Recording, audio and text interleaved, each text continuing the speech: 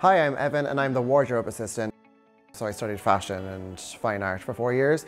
And then from that, to be honest, like every artist, you just kind of fall in to whatever comes your way. So it might be working backstage at a club night, at a photo shoot, at a magazine, and then something like this. So I love it. That's one of my favorite parts about being an artist is you never know what's going to come your way. And then with this, that's fun. It's every day something different. We're literally shooting 2 documentaries back to back. So we're literally jumping from the 1850s to the 1950s. So every day it's different costumes, different actors, different scenes. And again, so it's never the same, which is quite exciting.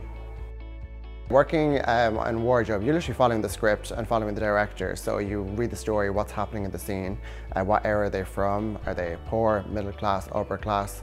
And then you source the costumes, you dress them, and you kind of sit back and sit behind the camera and make sure everything looks right, yeah.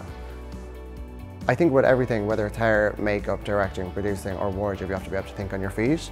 And with that as well, you can learn loads in college, but I think, for me anyway, I would learn the most on a set because you're kind of left to your own devices. You never know what's going to happen or what might go wrong or right.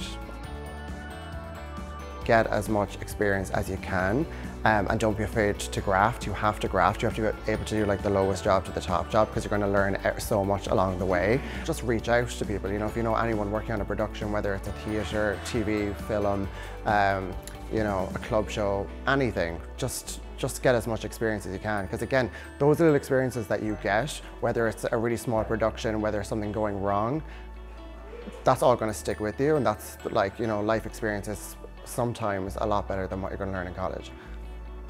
Brilliant. But go to college.